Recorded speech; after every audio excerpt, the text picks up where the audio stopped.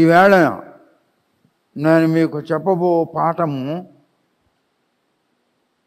దానికి నేను ఒక టైటిల్ పెట్టాను. The title of the lesson is Christ consciousness. Christ consciousness.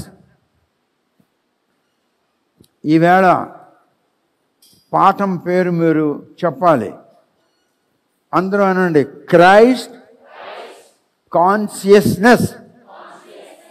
Repeat. Say again. తెలుగులో ఏమిటంటే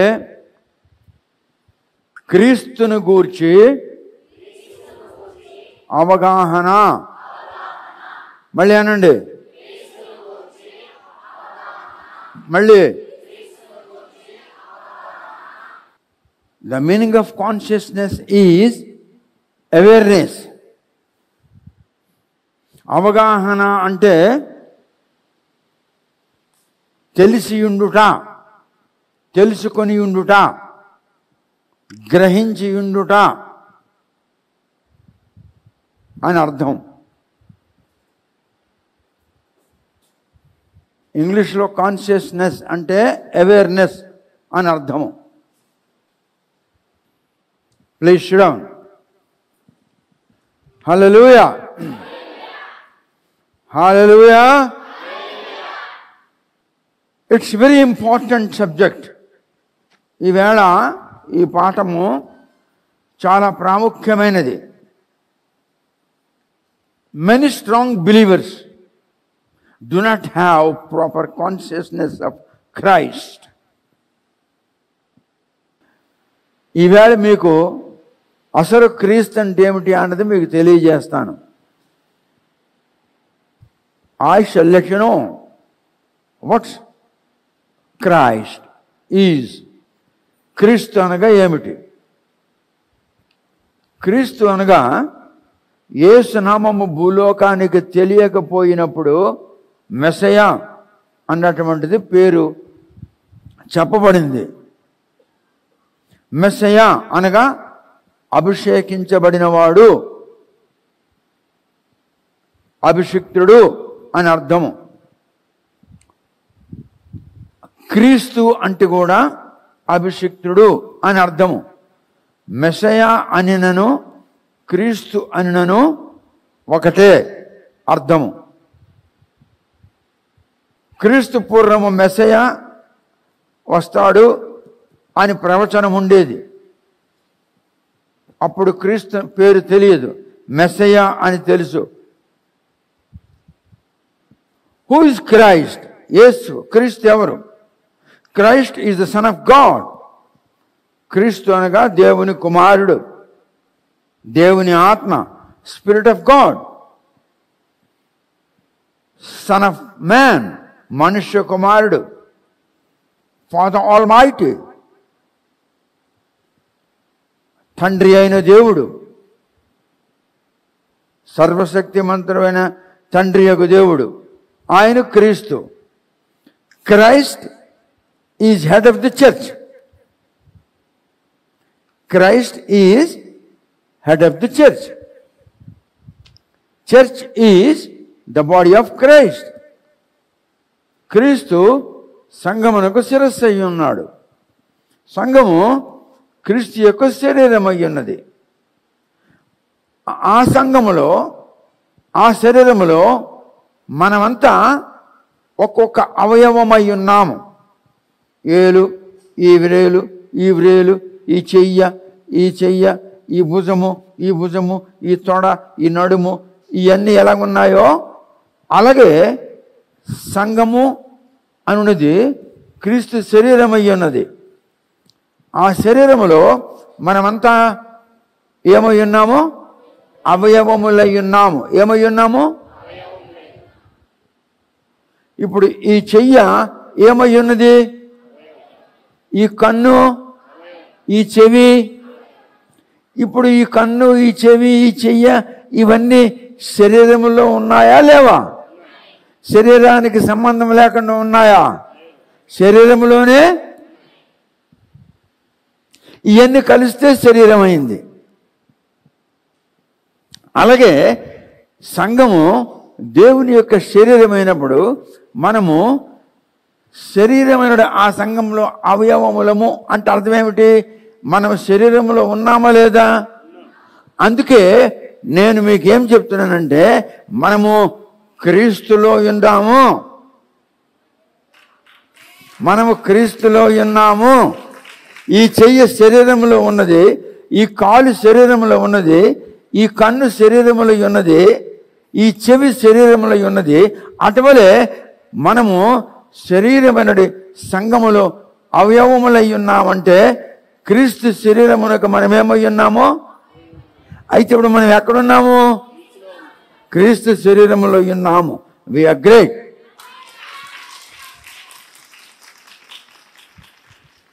Who is Christ? Christ is Son of God. Christ is a Son of Man. Christ is Almighty, awesome God. Christ is Almighty Father. Christ is the breath of Father Almighty. And Christ is head of the church. And the church is body of Christ. You people are limbs of the body of Christ. That means you are in Christ. You are in Christ. Is it clear, dear people? యేసు మనుష్య కుమారుడై ఉన్నాడు. యేసు దేవుని కుమారుడై ఉన్నాడు. యేసు సర్వశక్తిమంతుడైన తండ్రి యొక్క దేవుడై ఉన్నాడు. యేసు సంఘమునకు శిరస్సు అయి ఉన్నాడు. సంఘము యేసు యొక్క క్రీస్తు యొక్క శరీరమైనది.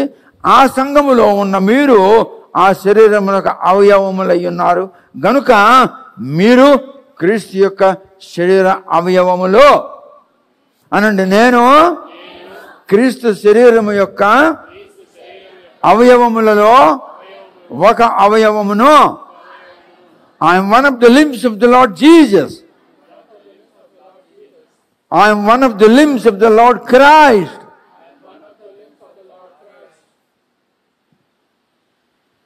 అర్థమైందండి? మీరు క్రీస్తు శరీరములో అంగములై ఉన్నారు కనుక మీ అంగములు అనడి మీరు ఎక్కడున్నారు? గట్టిగా ఎక్కడున్నారు?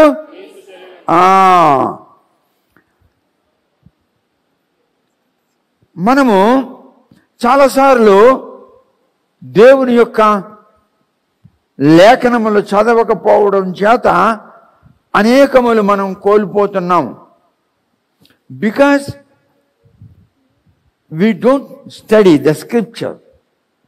Many times we don't study the scripture in a chronological way, beginning from Genesis to the end. So we will be losing a lot of things in our lives. Because we don't have a strong determination in order to study the scripture.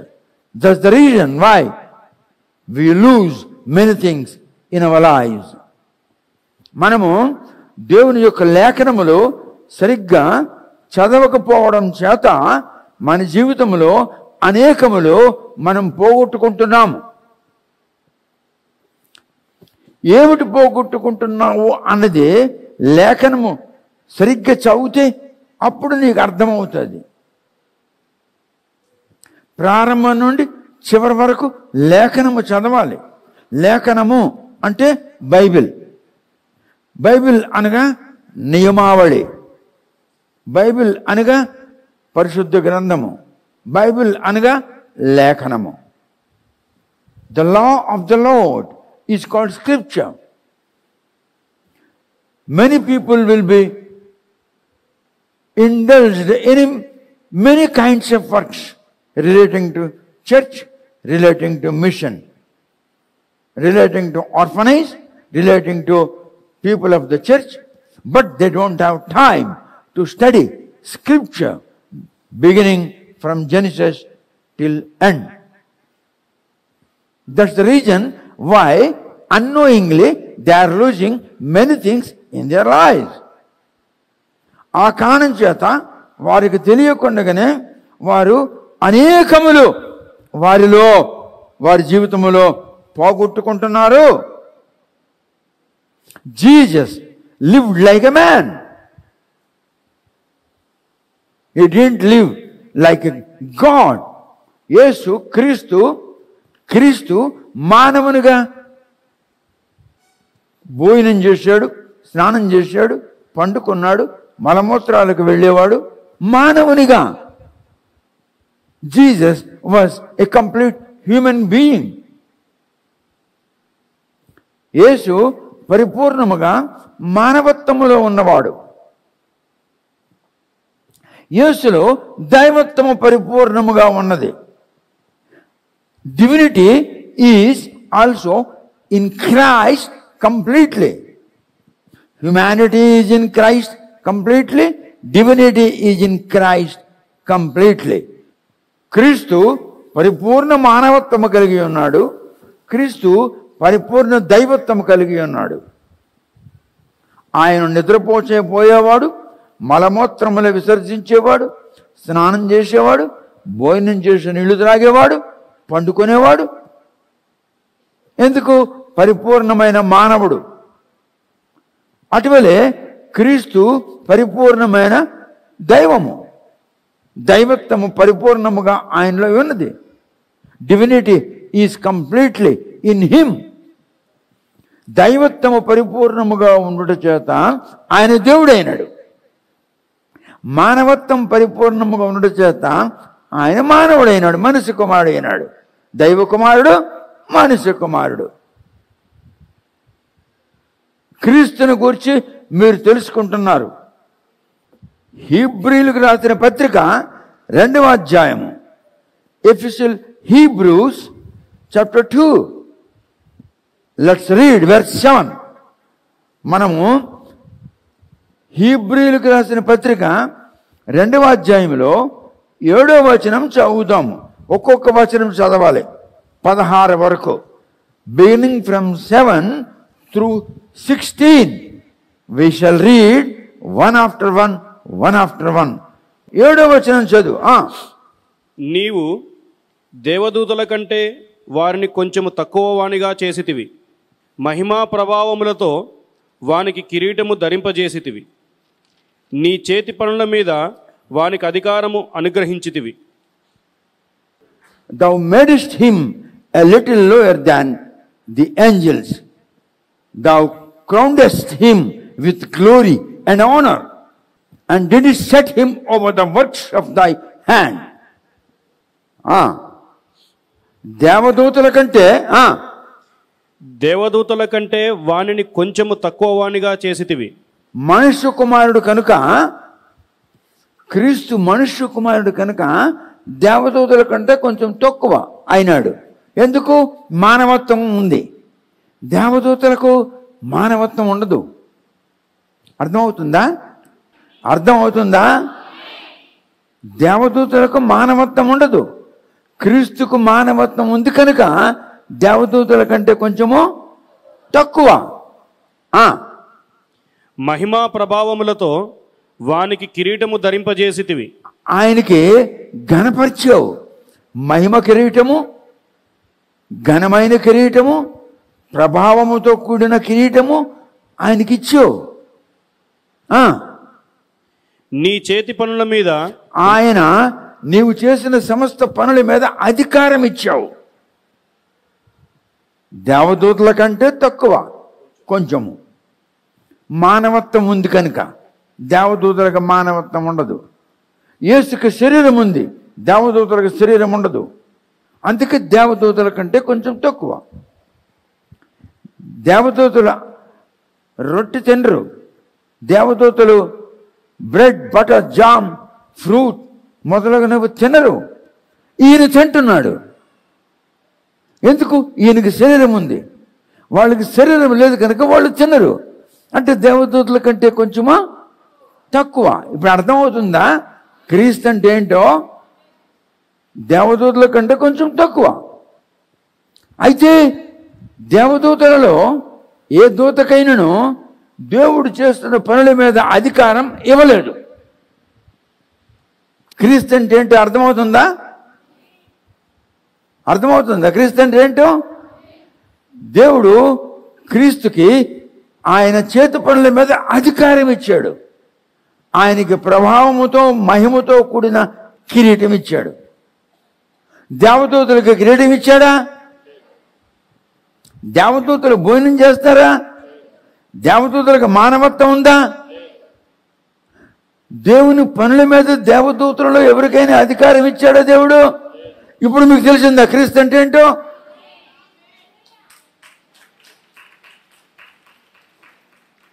God made little lower than angel. Angel doesn't have physical body, whereas Christ have physical body. He drinks, he eats, he sleeps, he takes bath. But whereas angels will not do that, because angel doesn't have physical body. But little lower than angel. Why? Because he has a physical body, whereas angel doesn't have a physical body. That's the reason why he created little lower than angel. మొట్టమొదట మనుష్య కుమారుడు భూమి మీద ఉన్న బూడిదలో నుండి చేయబడ్డాడు. First man on the face of this earth has been formed by Creator with the dust of the ground. The first man, మొట్టమొదటి మనిషి భూమి మీద ఉన్న బూడిదతో చేయబడ్డాడు. Christ has not been made with dust, or he was not brought out of dust of the ground. క్రీస్తుని గురించిన అవగాహన మొట్టమొదట first Adam, the first man, the first son of God, దేవుని యొక్క మొదటి కుమారుడు ఎవరు? గట్టిగా, దేవుని యొక్క మొట్టమొదటి కుమారుడు ఎవరు? ఆదం నేల బూడిదలో నుండి తీయబడ్డాడు, బూడిదతో చేయబడ్డాడు. క్రీస్తు బూడిదతో చేయబడలేదు. Jesus is a son of God, దేవుని కుమారుడు. ఆయన ఫస్ట్ ఆడమ్, ఈయన సెకండ్ ఆడమ్. అర్థమవుతుందా అనండి? Christ is second Adam. Adam is the first son of God. ఆదం దేవుని యొక్క మొట్టమొదటి కుమారుడు, బూడిదలో నుండి తీయబడ్డాడు. క్రీస్తు దేవుని యొక్క కుమారుడు, కానీ రెండవ ఆదం అని పేరు, రెండవ కుమారుడు. అయితే ఈయన బూడిదలో నుండి తీయబడలేదు.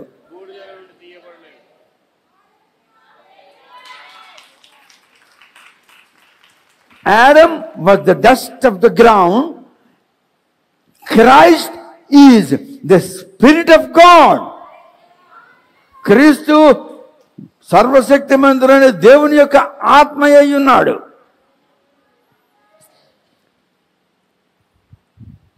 First Adam, he received soul, body and spirit. మొట్టమొదటి ఆదం అందుకున్నాడు ఏమిటి? మనస్సు, శరీరము, ఆత్మ. ఇవి అందుకున్నాడు. అర్థమవుతుందా? The first Adam and the second Adam. First Adam మనిషి, సెకండ్ ఆడమ్ క్రీస్తు. ఆయన అందుకున్నాడు ఏంటి? శరీరం అందుకున్నాడు, మనస్సు అందుకున్నాడు, ఆత్మ అందుకున్నాడు. అర్థమైందా? చూడండి, book of Genesis chapter 2 verse 7. ఆదికాండము 2వ అధ్యాయంలో 7వ వచనం చదవండి.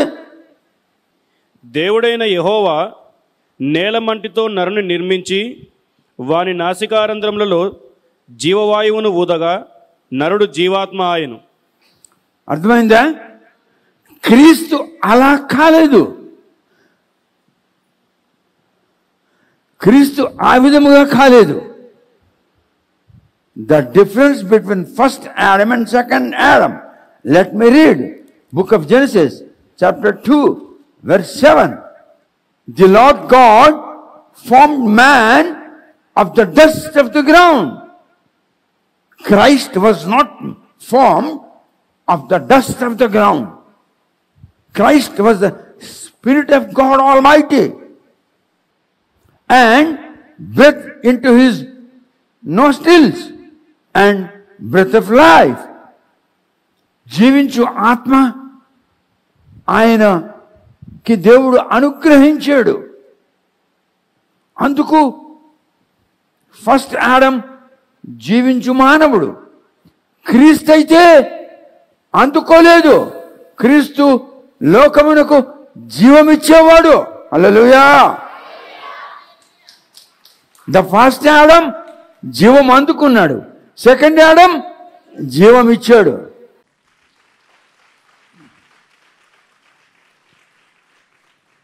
క్రీస్తు అంటే జీవం ఇచ్చేవాడు.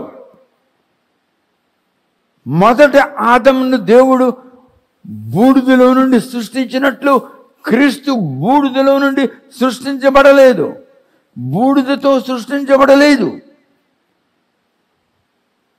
ఈయన ఆత్మ అయి ఉన్నాడు. ఆయన శరీరం అయి ఉన్నాడు. ఈయనకు కూడా శరీరం ఉంది, కానీ పరిపూర్ణ దైవత్వం ఉంది, పరిపూర్ణ మానవత్వం ఉంది. ఆయనకి బూడిద, ఆయన బూడిదయ్యి ఉన్నాడు. అర్థమవుతుందా? క్రీస్తుని గూర్చి గ్రాహ్యపరచుకొనుట, క్రీస్తుని గూర్చి తెలుసుకొనుట, awareness of Christ, consciousness of Christ. The lesson today you are hearing is awareness of Christ. The first Adam was a receiver, the second Adam was a giver. He gave life, he receives life. Made of dust, he is Spirit of God. He is only dust. He is Holy Spirit. Adam లోపల, మొదటి Adam లోపల దేవుడు ఉండినా రెండవ Adam లోపల దేవుడు ఉన్నాడు. నన్ను చూచిన వాడు నా తండ్రిని చూచి ఉన్నాడు. తండ్రి యందు నేను, నా తండ్రి ఏకమై ఉన్నాము. ఆదములో తండ్రి ఉన్నాడా? తండ్రి ఆదము ఇద్దరు ఏకమై ఉన్నారా? ఇప్పుడు క్రీస్తు అంటే ఎవరో మీరు తెలుసుకుంటున్నారు. This is called the consciousness of Christ, awareness of Christ. Adam, the first Adam brought captivity. మొదటి ఆదం మీకు బానిసత్వం ఇచ్చాడు. మీరు పాపమునకు బానిసలు, అపరాధమునకు బానిసలు, అబద్ధమునకు బానిసలు, దోచుకుంటారు, కుళ్ళు కపటము ద్వేషము. మొదట ఆదం he brought captivity, but second Adam brought deliverance. మొదటి ఆదం బానిసత్వం ఇవ్వగా రెండవ ఆదం బానిసత్వం తొలగించాడు. Christ is a deliverer. First Adam, he brought captivity. You have become slaves. But whereas second Adam, he brought deliverance. People of the world who believed Jesus have been delivered from the bondage of sickness, from the bondage of sin, and from the bondage of abomination. అపరాధముల యొక్క బంధకముల నుండి, పాపము యొక్క బంధకముల నుండి, లోక సంబంధమైన బంధకముల నుండి, సమస్త బానిసత్వపు బంధకములలో నుండి క్రీస్తు మిమ్మల్ని విమోచిస్తున్నాడు. కనుక రెండవ ఆడమ్ క్రీస్తు అనేవాడు విమోచకుడు. మొదటి ఆడమ్ విమోచకుడు కాడు. క్రీస్తు అంటే ఏమిటి మీకు చెప్తున్నాను. Watts Christ? You are hearing about Christ. Second Adam is Christ. First Adam is not Christ. Now Bible teaches. What Bible teaches? What Bible teaches? Book of Hosea, Hosea గ్రంథము 4వ అధ్యాయంలో 6వ వచనం, చాప్టర్ 4 verse 6. నా జనులు my people జ్ఞానము లేని వారై జ్ఞానము లేక నశించుచున్నారు. No, wrong translation. Translation is wrong. My people are destroyed. Destroyed అంటే ఏంటి? నశించుచున్నారా లేక నశించిపోయారా? Telugu translation is wrong. దేవుడు అంటున్నాడు my people are destroyed. Destroyed అంటే అర్థం ఏమిటి? నశించిపోవచ్చున్నారు అని అర్థమా? My people are destroyed due to lack of knowledge. What knowledge? Spiritual knowledge. నా జనులు జ్ఞానము లేని వారై నశించిపోయారు అంటే అర్థం ఏంటి? క్రీస్తుని గురించి ఇప్పుడు నేను చెప్తున్నవన్నీ ఎవరికైతే తెలియదో వాడు నశించిపోయినవాడు. ఎందుకు నశించిపోయాడు? జ్ఞానము లేక. మీరు జ్ఞానం లేక నశించిపోవడం దేవునికి ఇష్టం లేదు కనుక దేవుడు నాలోనికి వచ్చి మీకు జ్ఞానము కలుగజేస్తున్నాడు.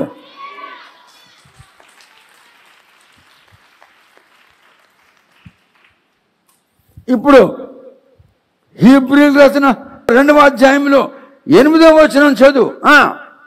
వాని పాదముల క్రింద సమస్తమును ఉంచితిని, ఆయన సమస్తమును లోపరిచినప్పుడు వానికి లోపరచకుండా దేనిని విడిచిపెట్టలేదు. ప్రస్తుతమందు మనము సమస్తమును వానికి లోపరచబడుట ఇంకనూ చూడలేదు. క్రీస్తు అంటే ఏమిటి? ఆయన పాదం కింద సమస్తం పెట్టాడు దేవుడు. Everything was under the feet of Christ. Everything, all powers, all might, all efficiency kept under the feet of Christ.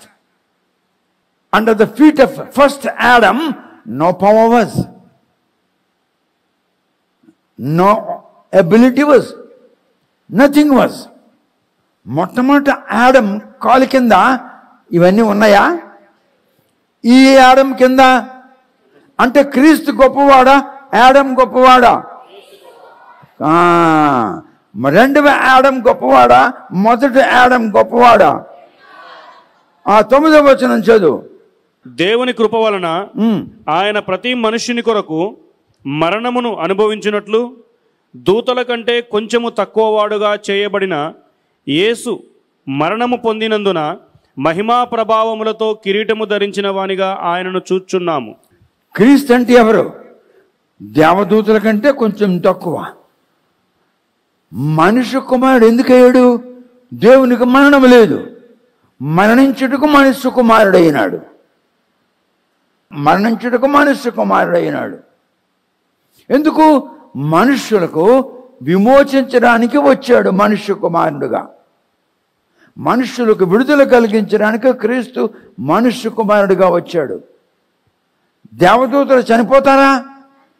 వాళ్ళకి శరీరం ఉందా? క్రీస్తుకైతే దేవదూతలు చనిపోతారా? క్రీస్తుకు శరీరం ఉంది కనుక క్రీస్తు చనిపోయాడు. ఎందుకు? మనకు బదులుగా ఆయన చనిపోయాడు. పాపము చేసిన వాడు ఏమవుతాడు? గట్టిగా, పాపము చేసిన వాడు మరణిస్తాడు. పాపం చేసిన వాడు ఏమవుతాడు? మన పాపములు ఆయన మీద వేసుకున్నందుకు ఆయన ఏమవ్వాలి? అందుకే క్రీస్తు మరణించాడు. పాపము చేసిన వాడు మరణించాలి. క్రీస్తు పాపము చేయలేదు. మన పాపము ఆయన మీద వేసుకున్నందులకు ఆయన ఏం కావాలి? అందుకే మరణించాడు. దేవదూతల కంటే కొంచెం తక్కువ ఎందుకు చేశాడంటే దేవుడు మరణించాలని. దేవదూతలు మరణించరు కదా. చూస్తున్నారా క్రీస్తుని గురించి మీకు ఎలా బోధిస్తున్నాడో పరిశుద్ధాత్ముడు? 10వ వచనం చదువు. ఎవని నిమిత్తము సమస్తమును ఉన్నవో, ఎవని వలన సమస్తమును కలుగుచున్నవో, ఆయన అనేకులైన కుమారులను మహిమకు తెచ్చుచుండగా వారి రక్షణకర్తను శ్రమల ద్వారా సంపూర్ణిగా చేయుట ఆయనకు తగును. It became him for whom are all things and by whom are all things, in bringing many sons unto glory, to make the captain of their salvation perfect through sufferings. అనేకులకు పరిత్రాణము అనుగ్రహించు నిమిత్తము, అనేకులకు పరిత్రాణము అనుగ్రహించు కార్యభారము కలిగి ఉన్నాడు కనుక ఈయనకు అధికారిగాను, అంటే power of salvation, authority of salvation, పరిత్రాణం యొక్క అధికారిగాను, పరిత్రాణం యొక్క శక్తిగాను ఈయన్ని చేశాడు దేవుడు. అందుకు యేసు నామములో పరిత్రాణము కలదు, యేసు నామములో రక్షణ కలదు. Salvation is in the Christ. If you believe Christ, Christ is the author of salvation. So God made him captain of the salvation. చూసారా, దేవుడు పరిత్రాణకర్తగా ఆయన నియమించాడు. 11 పరిశుద్ధపరచువానికిని పరిశుద్ధపరచబడవానికిని అందరికీ ఒక్కటే మూలము. ఈ హేతువు చేతను వారిని సహోదరులను పిలుచుటకు ఆయన సిగ్గుపడక, నీ నామమును నా సహోదరులకు ప్రచురపరుతును, సమాజము మధ్య నీ కీర్తిని గానము చేతును అనెను. ఆయన అంటున్నాడు సహోదరులు అంటున్నాడు. మనకి ఆయన దైవత్వమై ఉండి, ఆయన మానవత్వమై ఉండి, దేవదూతల కంటే కొంచెం తక్కువ ఉండి, మన ఆదరణకర్త అయ్యుండి, మన రక్షణకర్త అయ్యుండి, మన రక్షణకు ఆయన ఆధిపత్యము గలవాడై ఉండి, మనలను ఆయన రక్షించువాడై ఉండి, మనలను అంటున్నాడు సహోదరుడు అంటున్నాడు. What a wonderful. We are his brother. ఆయన మనకు సహోదరుడైతే తండ్రి మనకేమైనట్లు? తండ్రి అయినట్లే. అందుకే ఆయన తన రక్తమిచ్చి, తన ప్రాణమిచ్చి అనేకులను అనేక భాషలలో నుండి, దేశములలో నుండి, అనేక జాతులలో నుండి, అనేక వంశములలో నుండి దేవుని కొరకు కొన్నాడు. అయితే ఇప్పుడు మనం ఏమైనావు దేవునికి? ఇప్పుడు యేసు మనకి ఏమైనాడు? అందుకే ఆయన మనలను సహోదరులు అంటున్నాడు. క్రీస్తు అనగా మానవులు ఎవరైతే ఆయన్ను నమ్మారో, ఎవరైతే ఆయన నామమున బాప్తిసం తీసుకున్నారో, ఎవరైతే ఆయన నామమున ప్రార్థన చేస్తున్నారో వారికి ఈ క్రీస్తు ఏమైనట్లు? సహోదరుడైనట్లు. క్రీస్తు అంటే ఏంటో ఇప్పుడు అర్థం అవుతుందా?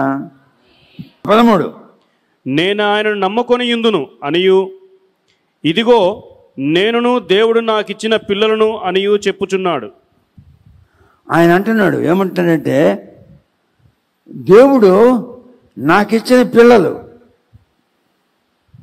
దేవుడు నాకిచ్చిన, ఇప్పుడు నేను దేవుడిని అయితే మీరు నాకేమైనారు? యేసు దేవుడైతే మీరేమైనారు? క్రీస్తు అంటే ఎవరు? మీ అయ్యా, మీ నాయన. క్రీస్తు అంటే క్రీస్తు కాదు. క్రీస్తు అంటే ఆయన తండ్రి, మీరు ఆయన పిల్లలు, మీరు ఆయన సహోదరులు, ఆయన పిల్లలు. అర్థమవుతుందా? మీకు విడుదల కలిగించు విమోచకుడు, మీకు పరిత్రాణం కలిగించు పరిత్రాణకర్త, మీకు స్వస్థపరచు సామర్థ్యమై ఉన్నాడు, మీకు మారు మనసు ఇచ్చే ఆత్మ అయి ఉన్నాడు. క్రీస్తు అంటే ఏమిటో చూడండి. You are great people hearing about Jesus. Hallelujah. Next వచనం చదువు. ఆ పిల్లలు రక్తమాంసములు గలవారైనందున ఆ ప్రకారమే మరణము యొక్క బలము గలవానిని, అనగా అపవాదిని, మరణము ద్వారా నశింపజేయుటకును, జీవితకాలమంతయు మరణ భయము చేత దాస్యమునకు లోబడిన వారిని విడిపించుటకును ఆయన కూడా రక్తమాంసములలో పాలివాడాయను. క్రీస్తు ఎందుకు రక్తము, మాంసము, ఎముకలు మొదలగునవి గల శరీరంతో ఆయన జన్మించవలసి వచ్చింది? దేవుడు జన్మించడు, కానీ మనిషి కుమారుడు మనిషికి ఎలాగా మనిషి పుట్టాడో అలాగే క్రీస్తు కూడా పుట్టవలసి వచ్చింది. ఎందుకంటే జననం యొక్క నియమమునకు అనుకూలముగా ఆయన జన్మించాలి. అలాగ జన్మించాడు. ఎందుకు జన్మించాడు?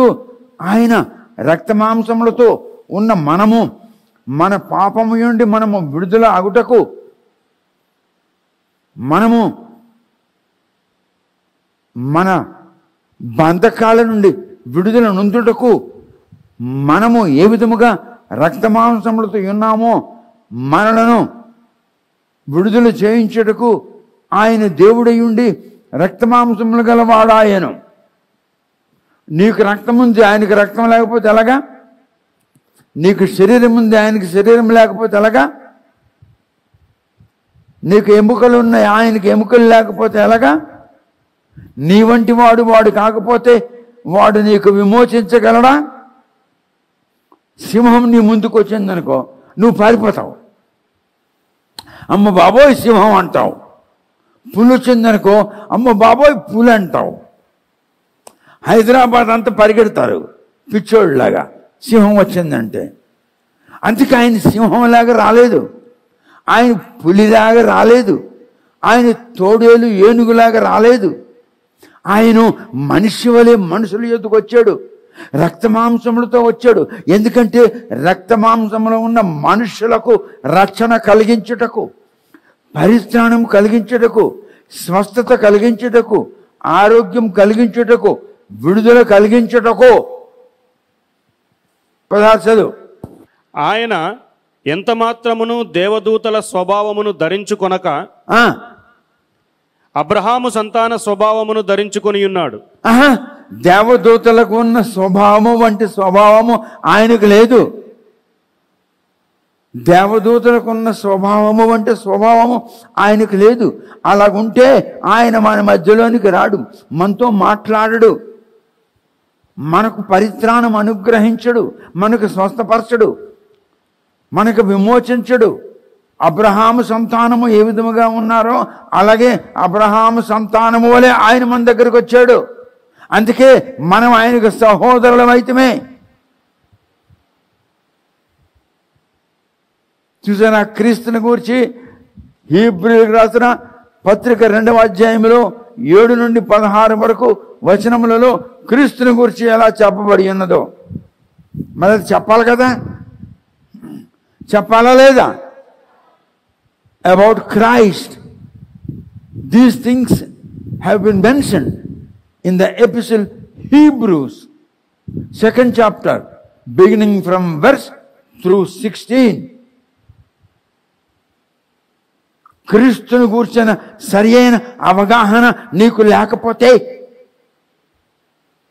క్రీస్తు ఎవరో నీకేం తెలుసు? పరిశుద్ధాత్ముడు క్రీస్తుని గురించి మీకు తెలియజేయుచున్నాడు.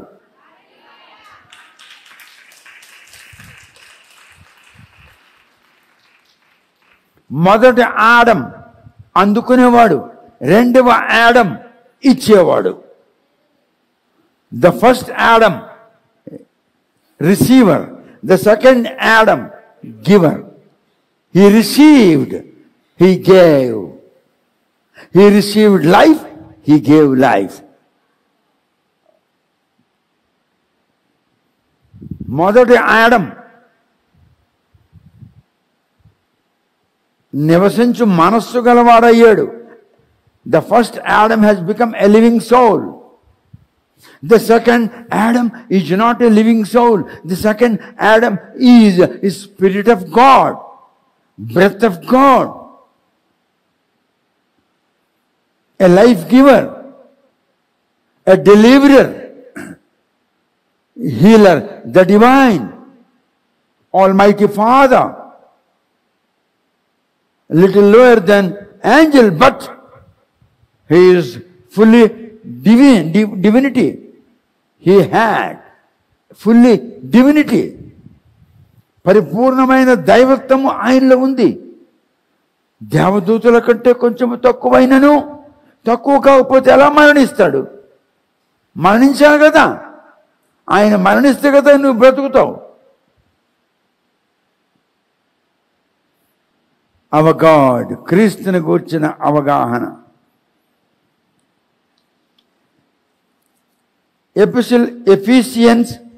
ఎఫెసీయులకు రాసిన పత్రిక చాప్టర్ 11వ వచనం చదువు. మనమందరము విశ్వాస విషయములలోను దేవుని కుమారుని గూర్చిన జ్ఞాన విషయములోను ఏకత్వము పొంది సంపూర్ణ పురుషుల మగువరకు, అనగా క్రీస్తునకు కలిగిన సంపూర్ణతకు సమానమైన సంపూర్ణత కలవార మగువరకు ఆయన ఈలాగు నియమించెను. 13 పరిశుద్ధులు సంపూర్ణులగునట్లు క్రీస్తు శరీరము క్షేమాభివృద్ధి చెందుటకును పరిచర్య ధర్మము జరుగుటకును ఆయన కొందరిని అపోస్తులుగాను, కొందరిని ప్రవక్తలుగాను, కొందరిని సువార్తికులుగాను, కొందరిని కాపరులుగాను, ఉపదేశకులను గాను నియమించెను. Now let me read. He gave some apostles and some prophets and some evangelists and some pastors and teachers. దేవుడు ఏం చేశారంటే, దేవుడు లోకానికి ఏమేమి ఇచ్చాడు? ఏమిచ్చాడంటే అపోస్తలులను ఇచ్చాడు, ప్రవక్తలను ఇచ్చాడు, సువార్తికులను ఇచ్చాడు, పాస్టర్లను ఇచ్చాడు, మరియు టీచర్స్ మరియు ఉపాధ్యాయులను ఇచ్చాడు. ఎవరికి ఇచ్చాడు? లోకానికి ఇచ్చాడు. ఎవరిచ్చారు? దేవుడిచ్చాడు. 12వ వచనం. For the perfecting of the saints, for the work of the ministry of, for the edifying of the body of Christ. దేవుని యొక్క శరీరమైన సంఘమును సరిచేయుటకు, సవరించుటకు, for edifying the body of Christ. The body of Christ, I mean the church, దేవుని శరీరము అనగా దేవుని సంఘము. చెప్పండి, దేవుని శరీరం అనగా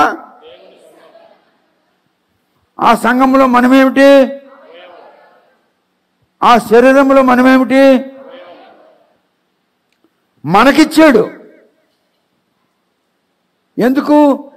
ఆయన శరీరము సరిగ్గా ఉండు నిమిత్తము, ఆయన శరీరము సవరించుబడు నిమిత్తము, ఆయన శరీరము చక్కపరచబడు నిమిత్తము. అర్థమవుతుందా? In order to Edify his body, in order to Edify his church, he gave apostles, profits, అపోస్తలులను ఇచ్చాడు. ఎందుకు ఇచ్చాడు? మీ కొరకు. మీరు ఆయన శరీరము, మీరు ఆయన శరీరము. మిమ్మల్ని సవరించడానికి, మిమ్మల్ని ఉద్ధరించడానికి, మిమ్మల్ని బాగు చేయడానికి, మిమ్మల్ని వృద్ధిపరచడానికి, మిమ్మల్ని పెరగడానికి, పెంచడానికి ఆయన కొందరిని అపోస్తలులుగా ఇచ్చాడు, మరికొందరిని ప్రవక్తలుగా ఇచ్చాడు. అనండి, కొందరిని అపోస్తలులుగాను, కొందరిని ప్రవక్తలుగాను, కొందరిని సువార్తికులుగాను, కొందరిని కాపరులుగాను మరియు కొందరిని ఉపాధ్యాయులుగా దేవుడిచ్చాడు. ఎందుకు? In order to Edify his body, ఆయన శరీరమైన సంఘమును సవరించుటకు, ఆయన శరీరమైన సంఘమును బాగు చేయుటకు, ఆయన శరీరమైన సంఘమునకు ఉద్ధరించుటకు అపోస్తలులు, ప్రవక్తలు, సువార్తికులు, కాపరులు, ఉపాధ్యాయులు అంతమందిని ఇచ్చాడు. ఆ అంతమందిలో ఎవడు మీకు లేడు, పరిశుద్ధాత్ముడు మీకు చెప్తున్నాడు. మీకు పాస్టర్ లేడు, మీకు సువార్తికుడు లేడు, మీకు ప్రవక్త లేడు, మీకు అపోస్తలు లేడు, మీకు ఉపాధ్యాయుడు లేడు, మీకు పరిశుద్ధాత్ముడు ఉన్నాడు. పరిశుద్ధాత్ముడు మీకు బోధిస్తున్నాడు. You are great people. Magnify his name, magnify his name.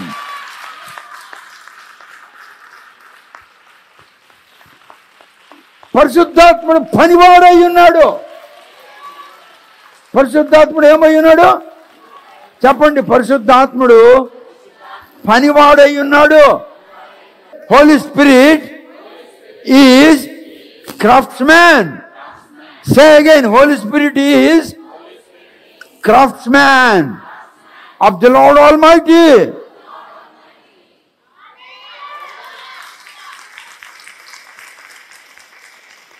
పరిశుద్ధాత్ముడు మీకు చెప్తున్నాడు, పరిశుద్ధాత్ముడు మీకు తయారు చేస్తున్నాడు. Holi spirit is a క్రాఫ్ట్స్మ్యాన్. Being క్రాఫ్ట్స్మ్యాన్, he is preparing you. You are under preparation. You don't have apostle, you don't have profits, you don't have evangelist, you don't have pastors, you don't have teachers, but you have Holy Spirit.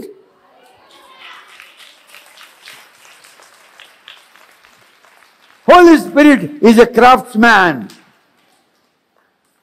He is preparing you. He is teaching you.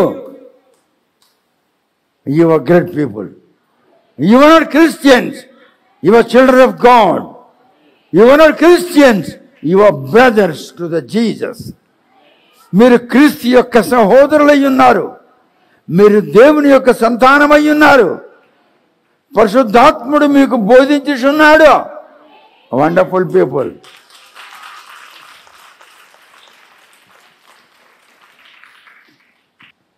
God wanted to see that we should be united with each other.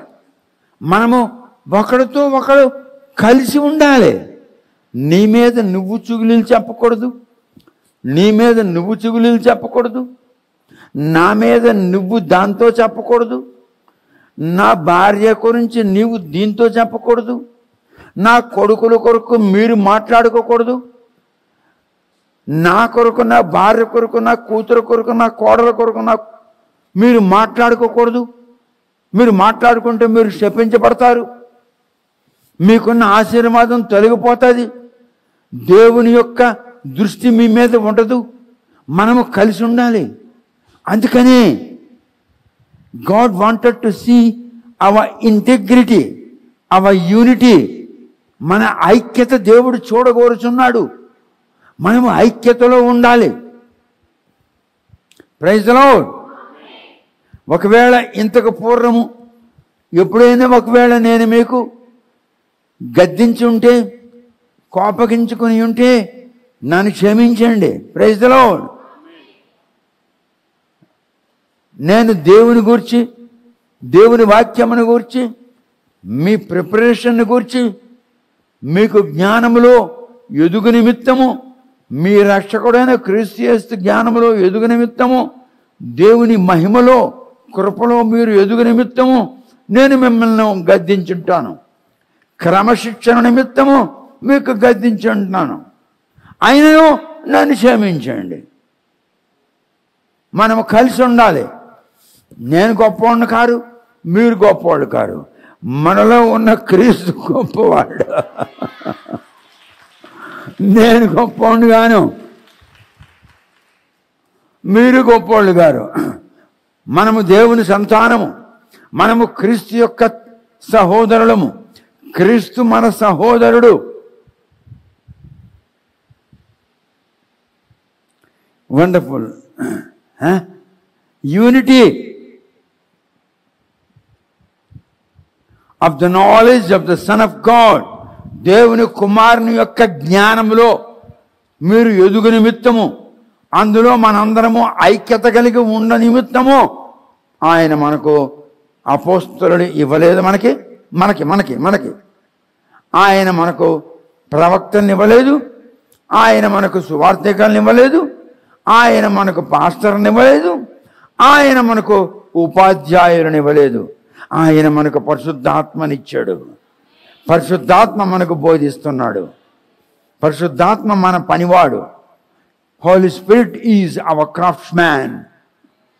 He does works for you. పరిశుద్ధాత్ముడు పని చేస్తున్నాడు. ఎవరక్కడ? చిత్తం ప్రభువా, నువ్వు పోయి పని చెయ్యి. చిత్తం ప్రభువా, వెళ్ళి ఆ పని చేస్తాడు.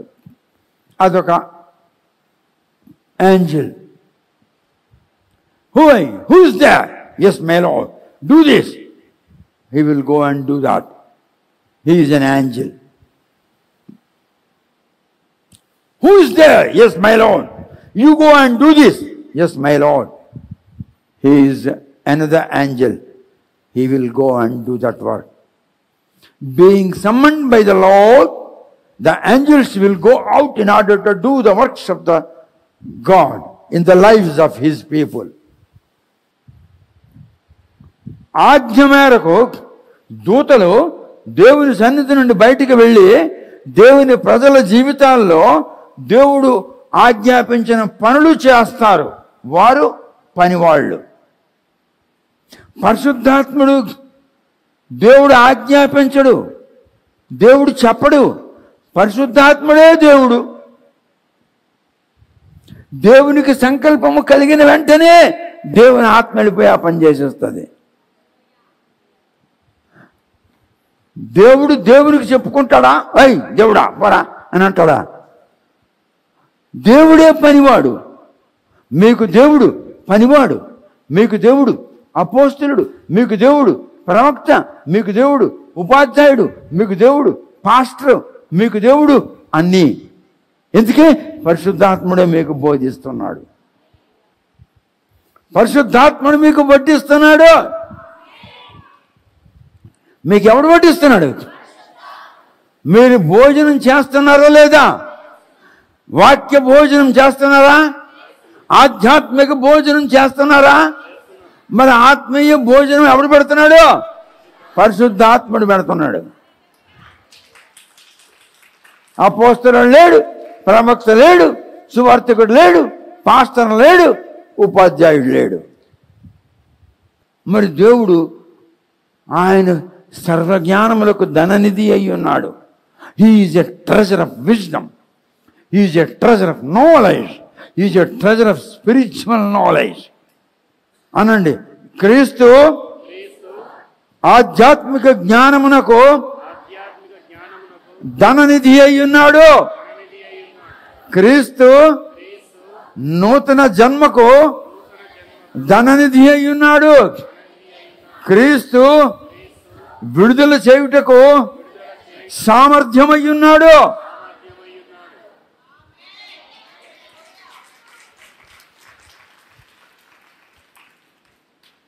ఇప్పుడు అర్థమవుతుందా? క్రీస్తు అంటే ఎవరు? క్రీస్తు అంటే మరియమ్మకు పుట్టినోడు కాడు. క్రీస్తు అంటే శిలువ మీద చనిపోయినాడు కాడు. క్రీస్తు అంటే 3వ రోజు లేచిపోయినాడు కాడు. క్రీస్తు అంటే ఇప్పుడు మీరు అంటున్నారు, you are hearing about Christ. మీరు క్రీస్తుని గూర్చిన విషయములను వింటున్నారు. ఇప్పుడు మీకు జాన్ చాప్టర్ 1, యోహాను సువార్త 1వ అధ్యాయము 16వ వచనం. ఆయన పరిపూర్ణతలో నుండి మనమందరము కృప వెంబడి కృపను పొందితిమి. Of his fullness. What does it mean? ఆయన పరిపూర్ణతలో నుండి అంటే ఏమిటి? ఏమిటి ఆ పరిపూర్ణం? Of his power. ఆయన శక్తి, ఆయన మహిమ, of his glory, of his wisdom, ఆయన జ్ఞానము, all of everything he represents, everything that he contained, everything. ఆయన ఏమేమి కలిగి ఉన్నాడో, క్రీస్తులో ఏమేమి ఉన్నవో అవన్నీ పరిపూర్ణముగా ఉన్నవి. జీవము, జ్ఞానము, పరిశుద్ధత, నిర్మలము, మహిమ, నిత్యజీవము, శక్తి, సామర్థ్యము, ఆయనకి ఏమేమి ఉన్నావో అవన్నీ ఎలా ఉన్నాయి? ఎలాగున్నాయి? ఎలాగా? గట్టిగా ఎలాగున్నాయి? చదువురా. ఆయన పరిపూర్ణతలో నుండి మనమందరము కృప వెంబడి కృపను పొందితిమి. ఆయన పరిపూర్ణతలో నుండి కృప వెంబడి కృప, grace after grace, of his fullness have all we received, and grace for grace. Law was given by Moses, but grace and truth came by Jesus Christ. దాని కింద చదువురా, దాని కింద. ధర్మశాస్త్రము మోషే ద్వారా అనుగ్రహింపబడెను, కృపయు సత్యమును యేసుక్రీస్తు ద్వారా కలిగెను. క్రీస్తు అంటే ఏమిటి? సత్యము. క్రీస్తు అంటే ఏమిటి? కృప. అనండి, క్రీస్తనగా కృప, క్రీస్తనగా సత్యము. మీకు కృప సత్యము ఎవరి ద్వారా అనుగ్రహించబడింది? గట్టిగా, ఎవరి ద్వారా? ఇప్పుడు క్రీస్తు అంటే ఏమిటో తెలిసిందా? ఇప్పుడు క్రీస్తుని గురించి మీరు అంటున్నారు. The consciousness of Christ, the awareness of Christ, the awareness of Christ, of his fullness have all we received, grace for grace. కృప వెంబడి కృప, ఆయన పరిపూర్ణతలో నుండి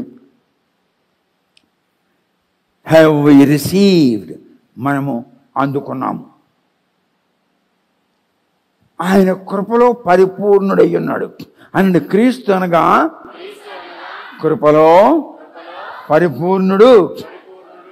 ఆ కృప, ఆ పరిపూర్ణత గల కృప, ఆ పరిపూర్ణతతో కూడిన కృప, ఆ కృప వెంబడి కృప క్రీస్తు నాకు దయచేసను.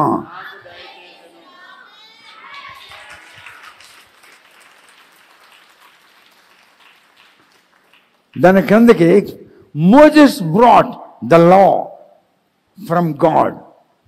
దేవుని యొద్ద నుండి మోజెస్ నియమావళి తెచ్చాడు, ఆజ్ఞలు గల గ్రంథము తెచ్చాడు, లేఖనము తెచ్చాడు, పరిశుద్ధ లేఖనము తెచ్చాడు, బైబిల్ తెచ్చాడు. ఎవరు? మోజెస్. క్రీస్తు అయితే కృపను తీసుకొచ్చాడు. ఆ కింద ఉంది, Jesus brought grace, Moses brought లా. ఎవడు గొప్పోడు? ఎవడు గొప్పోడు?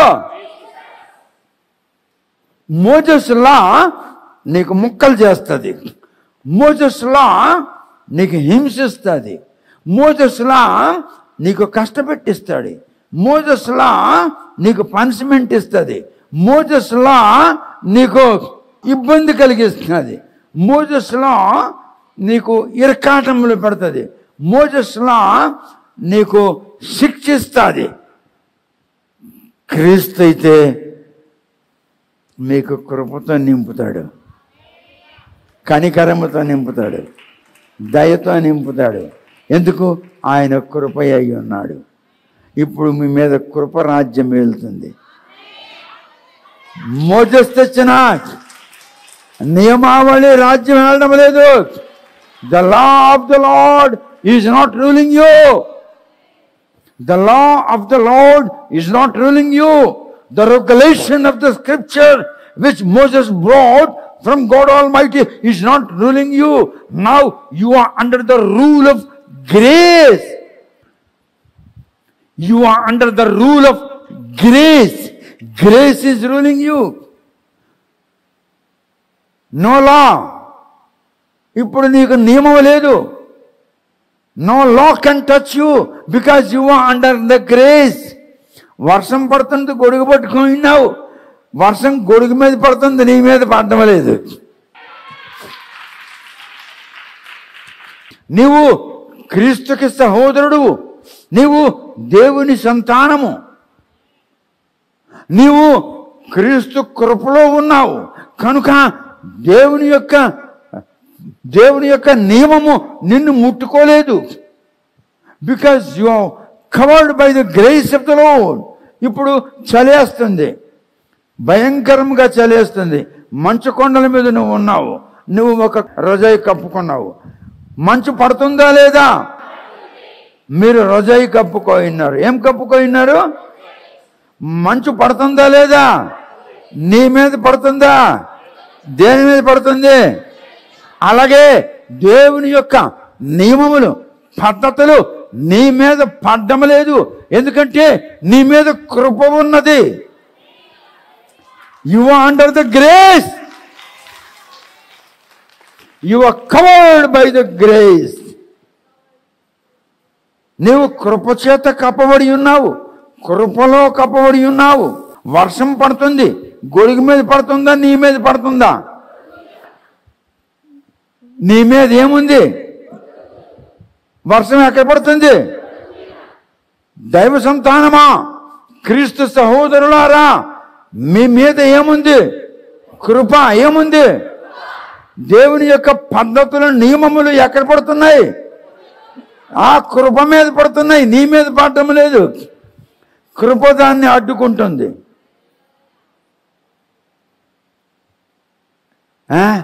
మీకు అపోస్తలులు లేరు, మీకు ప్రవక్తలు లేరు, మీకు సువార్థికులు లేరు, మీకు పాస్టర్లు లేరు, మీకు ఉపాధ్యాయులు లేరు.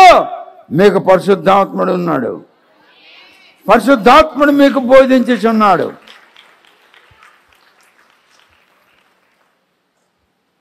చూసారా? ద అవేర్నెస్ ఆఫ్ క్రైస్ట్ అనండి. The awareness of Christ. గట్టిగా. Consciousness of Christ. మళ్ళీ క్రీస్తుని గూర్చి అవగాహన.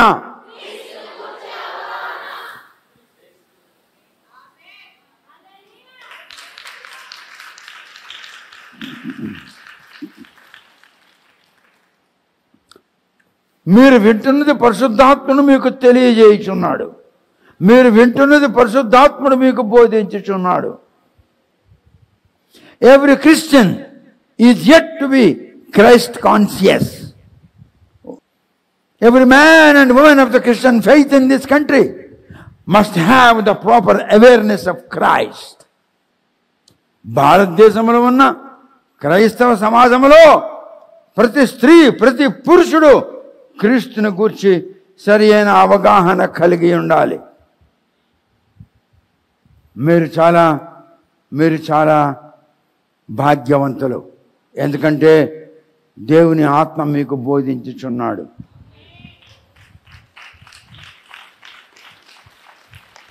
Honor the Lord with a big sound. Somebody say hallelujah. You must have a proper consciousness of Christ. You got to be conscious about your Christ. You must have proper awareness of your Christ. Stand up and say, God Almighty, I'm not soul. I'm fully conscious of Christ. I'm fully aware of Christ. I have complete awareness of Christ. క్రీస్తుని గురించి పరిపూర్ణమైన అవగాహన నాకున్నది. కూర్చోండి. క్రీస్తు అంటే ఏమిటి? క్రీస్తు అంటే what is Christ? He's a ransom.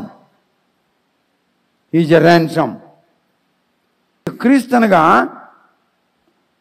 శిక్ష లేకుండా కొంత ఇచ్చి శిక్ష పొందుతున్న వాడిని కొనాలి. శిక్ష పొందుతున్న వాడికి శిక్ష లేకుండా కొంత చెల్లించి వాడిని కొనాలి. దానికి ఇంగ్లీష్లో ర్యాన్సమ్ అంటారు. ర్యాన్సమ్ అంటే కొంత ద్రవ్యము. శిక్ష లేకుండా వాడు విడిపించబడినట్లు కొంత ద్రవ్యం ఇచ్చి వాడిని కొనాలి. అందుకే క్రీస్తు రక్తమిచ్చి ప్రాణమిచ్చి మిమ్మల్ని కొన్నాడు. మీకు శిక్ష లేకుండా, మరలా మీరు శిక్షింపబడకుండా ఉండాలని మీకు కృపతో కప్పాడు. మీరు కృపలో ఉన్నారు. ఎవడైనా చూస్తే మీరు కనబడరు. ఎందుకంటే క్రీస్తు మీకు కృపతో కప్పున్నాడు. You are covered with the grace of Jesus. Nobody can see you. The demon can see you. No, the demon cannot see you. The demon cannot touch you. The demon cannot look at you because you are covered with the grace of Christ. దురాత్మ నిన్ను చూడలేదు. దురాత్మ నిన్ను పట్టుకోలేదు. సైతాను నిన్ను కనుగొనలేడు. ఎందుకంటే నీవు క్రీస్తు కృపలో కప్పబడి ఉన్నావు. క్రీస్తు నిన్ను దాచి ఉన్నాడు. నీవు క్రీస్తు కృపలో దాగి ఉన్నావు. అందుకని నిన్ను అపవాది కనుగొనలేడు. నిన్ను నీ శత్రువు కనుగొనలేడు. Praise the Lord. Every Christian, every pastor, every evangelist, every elder of the Christian church, every deacon, every Christian teacher, every teacher of the Bible school must have proper awareness of Christ. I am fully conscious about Christ. I am fully aware of the Christ. Christ is a redeemer. ఆయన విమోచకుడు. He delivers the people from the bondage. బంధకాలలో ఉన్న ప్రజలను విమోచించుటకు, విడిపించుటకు క్రీస్తు భూలోకమునకు వచ్చాడు. Christ is a redeemer. He delivers the people of God from the bondage of sickness, from the bondage of foolishness. అవివేకపు అజ్ఞానపు బంధకాల నుండి విడిపించుటకు క్రీస్తు భూలోకమున అవతరించెను. మీకు పరిశుద్ధాత్మను బోధించుచున్నాడు కనుక మీకు బంధకాలు లేవు. మీరు విడిపించబడి ఉన్నారు. మీరు నడిపించబడుచున్నారు. మీ ముందు నడుచుచున్నవాడు పరిశుద్ధాత్ముడు. మీకు నడిపించుచున్న మీ నాయకుడు క్రీస్తు. He is your master. He is your guide. He is your councillor. ఆయన నీకు ఆలోచన కలిగించుచున్నాడు. ఎందుకంటే ఆయన ఆలోచనకర్త. You are great people. You are very great.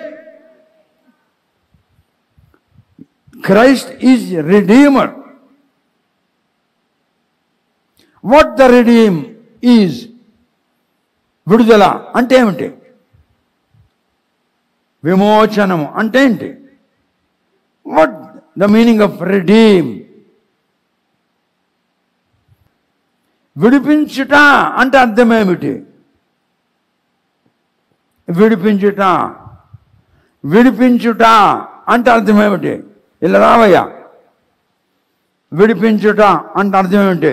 ఇప్పుడు చూడండి, ఇది పట్టుకో. అది ఎక్కడుంది? నా చేతిలో. ఎక్కడుంది? నా చేతిలో. అది నీదే నాదా? నాది. ఇప్పుడు అది ఎందులో ఉంది? బంధకంలో ఉంది. ఎందులో ఉంది? బంధకంలో ఉంది. ఇప్పుడు దాన్ని నేను విడిపించాలి. Now it's under bondage. This is in his hands. This is his property. Now I have to redeem. ఇప్పుడు దాన్ని విడిపించాలి. విడిపించాలి కనుక నాకు ఇది కావాలి. నువ్వను 100 రూపాయలు ఇయ్యాను. 100 రూపాయలు ఇవ్వండి. 100 రూపాయలు ఇస్తే ఇస్తావా? అవును. ఇప్పుడు ఇది 100 రూపాయలు ఇచ్చి విడిపించాలి. దీన్ని విడిపించాలంటే నేను ఏమివ్వాలి? 100 రూపాయలు. ఇప్పుడు in order to redeem this from his bondage I have to pay and purchase back. I have to pay him 100 rupees and I have to purchase back. ఆవిడకి 100 రూపాయలు ఇచ్చి నేను మళ్ళీ తిరిగి దీన్ని కొనాలి. ఇప్పుడు ఎవరిది ఇది? మీది. ఎవరిది ఇది? మీది. ఎందుకు? నేను తిరిగి కొన్నాను. ఎందుకు? మీరు తిరిగి కొన్నారు. ఎంత ఇచ్చి కొన్నాను? 100 రూపాయలు. అలాగే భూలోకములో ఉన్న క్రైస్తవ ప్రజలకి దేవుడు కొన్నాడు. దేవుడు కొన్నాడు. ఇది నేను కొంట, ఇది నా సొత్తు అయింది. అలాగే ఆయన మిమ్మల్ని కొన్నాడు. The meaning of redeem is called purchase again, by again. యేసు విమోచకుడై ఉన్నాడు అంటే అర్థం ఏమిటి? తిరిగి కొన్నవాడు. ఆయన మనల్ని కొన్నాడు. మనము ఆయన సొత్తు. అర్థమైందా? Go. The meaning of the term redeem is called to buy back, to buy again, to buy back. 1 Corinthians chapter 15, epistle 1 Corinthians, కొరింథీయులకు రాసిన మొదటి పత్రిక చాప్టర్ 15, 15వ అధ్యాయము 45వ వచనం. Read again. ఆదాము అను మొదటి మనుష్యుడు జీవించు ప్రాణి ఆయనని వ్రాయబడి ఉన్నది. వాడు జీవించే ప్రాణి. The first Adam is the living soul. The first Adam is living soul. అనండి, the first Adam is living soul. మొదటి ఆదం జీవించు మనస్సు అయి ఉన్నాడు, జీవించు జీవమై ఉన్నాడు. తర్వాత కడపటి ఆదాము జీవింపజేయు ఆత్మ ఆయను. సెకండ్ ఆడమ్ ఈజ్, రెండవ ఆదము నీకు జీవింపజేయు ఆత్మ అయి ఉన్నాడు. క్రీస్తు అంటే అర్థం ఏమిటి? జీవింపజేయు రెండవ ఆదం. నిన్ను జీవింపజేయు రెండవ ఆదం ఎవరో? క్రీస్తు. The first Adam is a living soul. నివాసము చేయు మనస్సు అయి ఉన్నాడు, జీవి, జీవించుచున్న జీవి అయి ఉన్నాడు. రెండవ ఆడమ్ నిన్ను జీవింపజేయు ఆత్మ అయి ఉన్నాడు. క్రీస్తు అంటే అర్థం, క్రీస్తు అంటే జీవింపజేయు ఆత్మ అనండి. క్రీస్తు అనగా జీవింపజేయు ఆత్మ అయి ఉన్నాడు. మళ్ళీ చదవరాది 45. ఆదాము అను మొదటి మనుష్యుడు జీవించు ప్రాణి ఆయనని వ్రాయబడి ఉన్నది. కడపటి ఆదాము జీవింపజేయు ఆత్మ ఆయను. People in the world, they may be Hindu, they may be Christian, they may be Muslim, they may be Eastern, they may be Western, they may be Southern, they may be Northern. The people of the world, lineal of first Adam. We people, believers of the Lord, the strong believers of the Lord, we are not lineal of first Adam. We are lineally of Christ. We are not lineal of first Adam. We are lineally of second Adam. ఇంగ్లీష్లో లినియల్ అంటే అర్థం ఏమిటంటే descendant అని అర్థం. లినియలీ means వంశపారంపర్యముగా. ప్రపంచంలో ఉన్న సర్వజనులు మొదటి ఆదం యొక్క డిసెండెంట్స్ అంటే సంతానము. మొదటి ఆదం యొక్క సంతానము. మనమైతే లినియలీ క్రీస్తు యొక్క వంశపారంపర్యములో వచ్చున్నాము. క్రీస్తు యొక్క వంశపారంపర్యము కనుక క్రీస్తు ఎక్కడుంటే మనం అక్కడే ఉండాలి. క్రీస్తు ఎక్కడుంటాడు? దేవుని సన్నిధిలో. మనం ఎక్కడ ఉండాలి? ఎందుకు? వంశపారంపర్యముగా లినియలీ. We are not descendants of first Adam. We are lineally Christ. మనము క్రీస్తు యొక్క వంశపారంపర్యంలో ఉన్నవాళ్ళము. క్రీస్తు వంశస్థులము మనము. Our dynasty is holy dynasty. మన వంశము పవిత్రమైన వంశము. Because Christ is holy. Christ is glory. So we are partakers of the glory. మనము ఆయన మహిమలో పాలు పొందువారము. We are partakers of the glory because Christ is glory. Christ is holy. Christ is glory. Christ is divinity. So we are part of the divinity.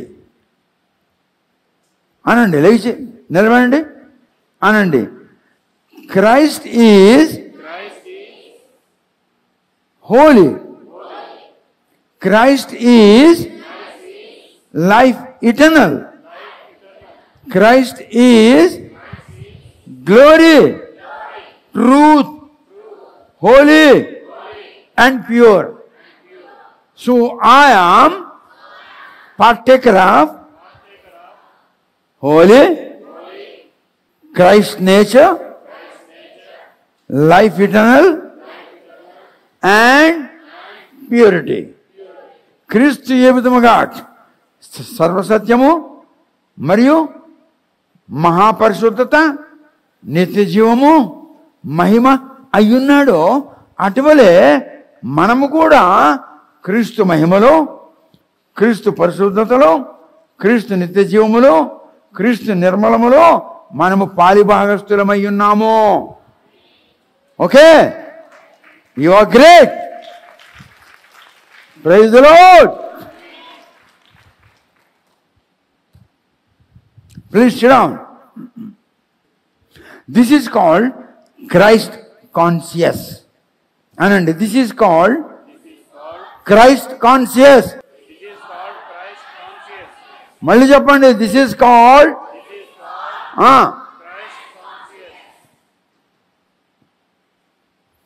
ఇది క్రీస్తు అవగాహన. ఇది క్రీస్తుని గూర్చి అవగాహన. 1 కొరింథీ 15వ అధ్యాయంలో 49వ వచనం చదువు. మనము మంటి నుండి పుట్టిన వాని పోలికను ధరించిన ప్రకారము పరలోక సంబంధి పోలికయు ధరింతుము. మనం బూడిద నుంచి పుట్టిన వాళ్ళం కాము. మనము క్రీస్తు నామమున జన్మించిన వాళ్ళము, ఆత్మ ద్వారా జన్మించిన వాళ్ళము. మనము మట్టి నుండి పుట్టినోళ్ళం కాము, మనము క్రీస్తు ద్వారా జన్మించిన వాళ్ళము. We are Born again people. మనము తిరిగి జన్మించిన వాళ్ళము. మనం మట్టి నుండి పుట్టినోళ్ళం కాము. లోక సంబంధమైన క్రైస్తవులు, అల్ప విశ్వాసులైన క్రైస్తవులు, అవిశ్వాసులైన క్రైస్తవులు, కుళ్ళు కపటము ద్వేషము గల క్రైస్తవులు మట్టి నుంచి పుట్టిన వారు. మీరు మట్టి నుండి పుట్టిన వారు కారు, మీరు ఆత్మ ద్వారా పుట్టిన వారు. మీరు ఆత్మేచ్ఛ వలన జన్మించారు. మీరు ఆత్మ సంబంధికులు. మీకు పరలోక రాజ్యం మీదే. క్రీస్తు మీ వాడు, క్రీస్తు మీ అన్న, క్రీస్తు మీ సహోదరుడు, క్రీస్తు మీకు తండ్రి, క్రీస్తు మీకు తండ్రి. క్రీస్తులో మీరు పాలిభాగస్తులై ఉన్నారు. క్రీస్తు కృపలో మీరు ఉన్నారు. క్రీస్తు తన కృపతో మిమ్మల్ని కప్పి ఉన్నాడు. మరి ఎట్లా మట్టిలో నుంచి నువ్వు పుట్టావు? No no no no. మొదటి ఆదం లినియలీ, వంశపారంపర్యముగా, we are the లినియల్ of first Adam. మనము మొదటి ఆదం యొక్క సంతానము. అయితే క్రీస్తు ద్వారా మనము దేవుని సంతానము. మనకు ఇప్పుడు ఆదంతో సంబంధం లేదు, ఆదం సంతానముతో సంబంధం లేదు, క్రీస్తుతో సంబంధం ఉన్నది. క్రీస్తు మహిమలో ఉన్నాము, క్రీస్తు పవిత్రతలో ఉన్నాము, క్రీస్తు జీవములో ఉన్నాము, క్రీస్తు యొక్క నిర్మలములో ఉన్నాము. మనము నిర్మలులము, మనము సజీవులము, మనము పరలోక వాసులము. మనము చర్చ్ మెంబర్లము కాము. A member is an obedient, a citizen is an authority. You are not member of church, you are citizen of God's Kingdom. This is God's Kingdom. ఇది దేవుని సామ్రాజ్యము. We have to enter in to the Kingdom of haven. మనం పరలోక రాజ్యములో దూరాలి. ఇప్పుడు మనము దేవుని రాజ్యములో ఉన్నాము. మనం ఎక్కడ ఉన్నాము? మనం ఎక్కడికి వెళ్ళాలి? ఇప్పుడు మనము పౌరులము. అనండి, నేను పౌరుడను. దేవుని రాజ్యములో నేను పౌరుడను. నా రాజ్యము పరలోక రాజ్యము. నేను పరలోకములో పౌరసత్వము కలిగి ఉన్నాను. ఎందుకనగా దేవుని రాజ్యములో నేను పౌరుడను. You are citizen of God's Kingdom. This is God's Kingdom. You are the temple of God. You are the temple of God. You are the temple of God. Your heart is temple of God's Spirit. As a whole, you are a dwelling place of God. This is God's kingdom. You are citizen of God's kingdom. You are not member of church. A member of church will be an obedient. A citizen will be having an authority to fight with God. ఒక పౌరుడు తన పౌరసత్వం నిమిత్తము ఆయన పోరాడగలడు. ఒక member వాడు విధేయుడిగా ఉంటాడు. Yes sir, okay sir, thank you sir. A member shall be an obedient. A citizen will have an authority to fight with the Creator. సృష్టికర్తతో నీవు పోరాడుటకు నీకు పౌరసత్వం ఉంది కనుక నీకు అధికారం ఉన్నది. A member cannot fight. A member will be always obedient. చెప్పండి, I am not member of church. లేకండి, నిలబడండి అనండి. God almighty, awesome God. I'm not member of any church. I'm citizen of God's kingdom.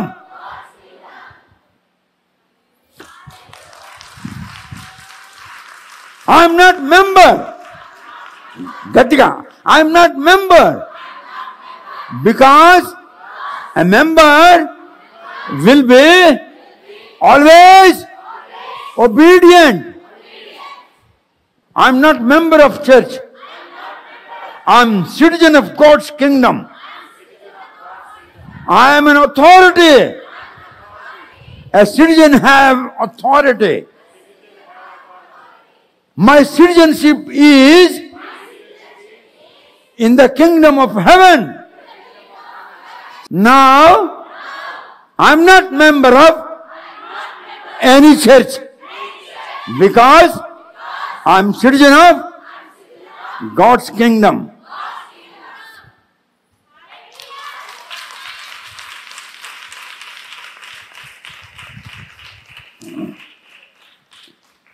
నేను దేవుని సామ్రాజ్యములో పౌరసత్వము కలిగి ఉన్నాను. నేను దేవుని సామ్రాజ్యములో పౌరుడును. దేవునితో నేను పోరాడగలను. దేవునితో నేను పోరాడగలను. ఎందుకో తెలుసండి, మీరు పౌరులు, అందుకే మీరు పోరాడగలరు. Your God is president of his Kingdom అనండి. My God is president of his Kingdom. I'm citizen of God's Kingdom. I can fight with lord for my needs. నీ అవసరాల కొరకు నీవు దేవునితో పోరాడగలవు.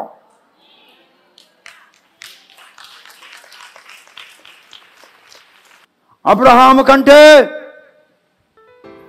యాకోబు కంటే నేను ఎక్కువ బలాఢ్యుడను. ఎందుకంటే పోరాడగలను. ఎవరితో? నా ప్రెసిడెంట్తో. నా రాజ్యము దేవుని రాజ్యము. దేవుని రాజ్యానికి దేవుడే ప్రెసిడెంట్. హల్లెలూయా.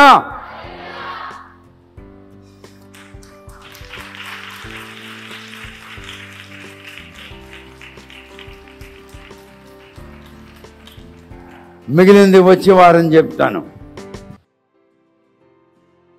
14 గ్రంథములు. మొదటి గ్రంథము ఇదిగో ప్రకటన గ్రంథము వాల్యూమ్ 1, 2004 డిసెంబర్లో దీన్ని పబ్లిష్ చేశాను, ప్రింట్ చేశాను. రెండవది ప్రకటన గ్రంథం వాల్యూమ్ 2. తర్వాతను సత్య ప్రదర్శిని అంటే సత్యమును ప్రదర్శించేది, సత్యమును రుజువు చేసేది. సత్యము, నేనే సత్యము. ఎవరన్నారు? యేసు అన్నాడు, నేనే సర్వసత్యము. సత్యము నీలోనికి ప్రవేశించినప్పుడు అది నిన్ను సర్వసత్యములోనికి కొనిపోవును అన్నాడా? మా బావి చదివి నాకు అన్నాడు, ఇంత జ్ఞానం నీకు ఎక్కడదా అన్నాడు. యేసు ప్రభు లోపల దూరాడు కనుక ఆ జ్ఞానం వచ్చిందన్నాడు. ఇక వెనక్కి చూడు, నా ఫోటో ఇదిగో. మిస్ దేవయాని ఒక జనరల్ కూతురు, నీకు పెళ్లి చేసుకుంటున్నాడు, దేవుడు వద్దన్నాడు, వద్దేశాడు. మన చరిత్ర రాస్తానన్నాడు. నా ప్రియురాలు ప్రపంచంలో మొట్టమొదట పరమగీతం మీద రాసినోడు నేనే. It's not commentary, it's revolution of the song of Solomon. ఇది ఆత్మీయ అనుబంధం. ఇదిగో జననము ఒక పరిశీలన.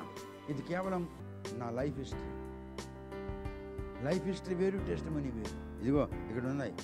నేను విదేశాల్లో చర్చెస్లో టీచింగ్ చేస్తున్నట్టు, మాట్లాడుతున్నట్టు, పాఠాలు నేర్పిస్తున్నట్టు, బైబిల్ స్టడీ తీసుకుంటున్నాడు. ఇదిగో మా అమ్మగారు. నీ జీవితంలో దైవ ప్రణాళిక, నీ జీవితంలో ప్రతి మనిషి జీవితంలో, ప్రతి స్త్రీ జీవితంలో దేవుడు ఒక ప్రణాళిక వేసి ఉన్నాడు. ఆ ప్రణాళిక నెరవేరుతుందా లేదా? యుద్ధ నైపుణ్యుడు. జాషువ గ్రంథంలో ఎన్ని అధ్యాయులు ఉన్నాయో అన్ని అధ్యాయులు ఇందులో ఉన్నాయి. 13వ అధ్యాయం అర్థం కాలేదు, ఇక్కడ 13వ అధ్యాయం చదువు. 9వ అధ్యాయం అర్థం కాలేదు, ఇక్కడ 9వ అధ్యాయం చదువు. జాషువా గ్రంథంలో ఒక్కొక్క అధ్యాయం మీద ఒక్కొక్క రెవల్యూషన్ రాసింది. ఇదిగో దాని పేరు యుద్ధ నైపుణ్యుడు అని పేరు పెట్టారు. ఇదిగో పరిశుద్ధాత్మాభిషేకం. ఇది మొదటి ముద్రణ 2002లో ముద్రించాను. 2002లో, మళ్ళీ 2004లో 10,000 20,000 పుస్తకాలు. చెర నుండి విడుదల అంటే నేను జైలు నుంచి విడుదల కాదు. చెర అంటే ఏమిటి, విడుదల అంటే ఏమిటి? మనుషులు చెరలో ఉన్నారు, విడుదల కావాలి. ఏమంటున్నాడు? I'm the redeemer. ఏమన్నాడు? నేను విమోచించేవాడిను, అది చెరలో ఉన్న మిమ్మల్ని విడుదల కలిగిస్తున్నాను అన్న దాని మీద ఈ టాపిక్ రాశాను. రిజర్స్ని పార్ట్ 2. ఇది చాలా కాస్ట్లీ ఈ పుస్తకం. ఇది 7,000 రూపాయలు. ఇది కావాలని వాళ్ళు 7,000 పంపించండి. దీనిలో నో కన్సెషన్, వాటన్నిటికీ కన్సెషన్ ఉంది. హాఫ్ రేట్కి ఇస్తాను. ప్రతి పుస్తకం 1,000 రూపాయలు, 500కి ఇస్తాను.